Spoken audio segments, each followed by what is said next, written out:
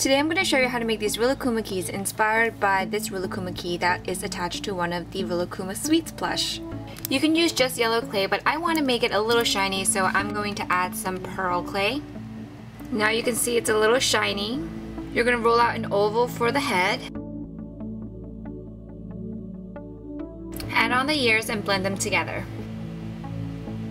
Now we're going to make the stick portion.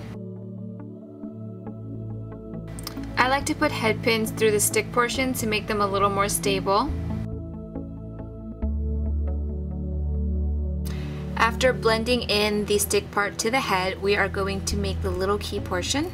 With the rectangular piece, we are going to blend this into the stick.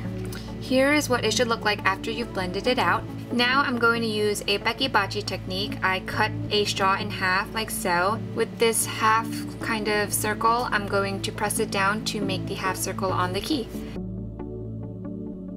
Now your half circle is in the straw. Now we're going to add on the bow. You can actually make the bow any way you'd like, but I kind of like the way this looks, and now you're just going to bake it after adding an eye pin. After it's baked, it should look like this, and now we're just going to paint on the R.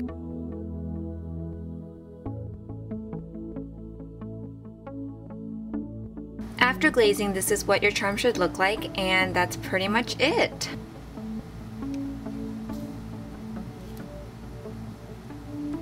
Just to show you the difference, this is the pearl and the yellow clay, and this is just the yellow clay.